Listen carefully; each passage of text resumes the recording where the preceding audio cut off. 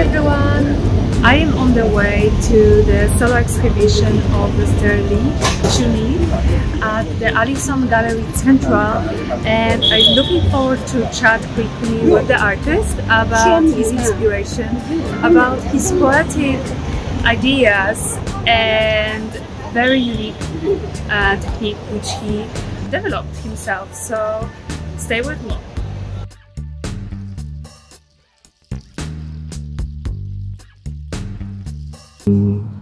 This is my first solo exhibition in Hong Kong since 2000, and it showcased the paintings that I have done in the last 5 years. For example, this painting I did it last year is a painting of a kind of a tree which is growing on the high mountains in Taiwan. I use it to symbolize the Chinese culture, or China as a nation with very long tradition, like the roots. And now it kind of developed differently. Some parts of the tree growing very well, while the other part is dying. Just to symbolize the situation between different parts of China. Yeah, I invented my own painting tour. I use a tour like a traditional Chinese seal, and then I was inspired by the traditional Chinese ink rubbing technique. So I used the tour to transfer the ink onto the paper using similar ink rubbing technique. Oh wow! Maybe you can come a bit closer.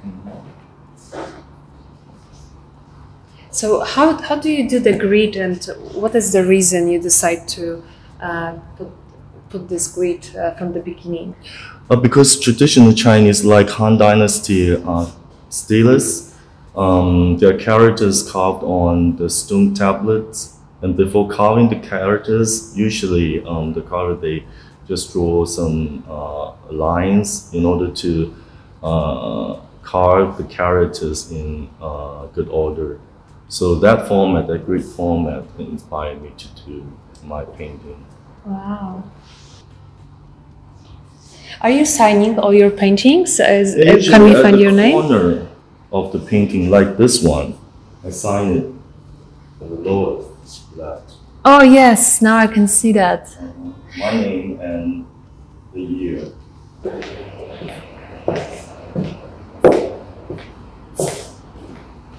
So I can see that the grid now it has a bit different technique than the usual one. The paper was handmade.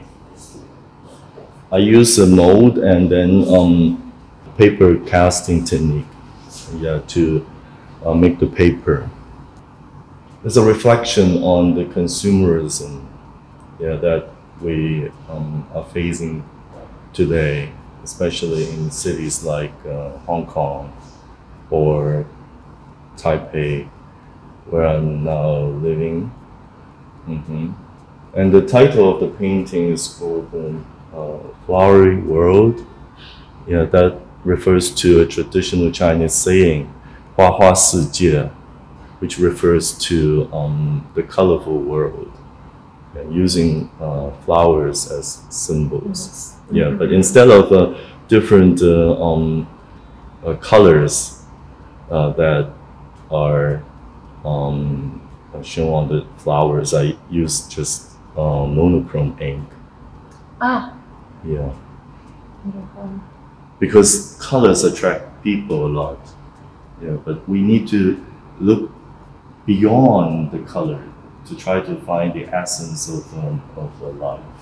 About the idea for this piece. Scholarly rock is a traditional subject matter in China, especially for the literary artists, because they appreciate the forms of strange rocks. But this rock, the shape, is of course you cannot find in the real world. yeah, I just made it up. And the shape you can see refers to mainland China and Taiwan. And I created a rock like an alien monster.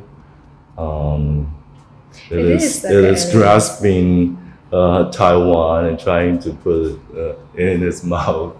Yeah, I can That see is the fear the Taiwanese people are now feeling. Yeah, the pressure from mainland China. Because you're also based right now in Taiwan. Yes, I'm now teaching at a university in Taipei. And I have my studio in Taipei.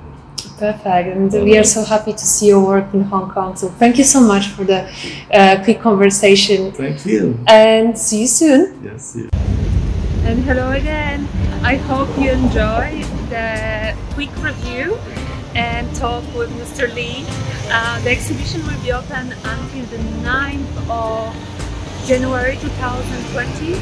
So remember to visit, and if you like this kind of content, please subscribe to my channel and leave me a comment.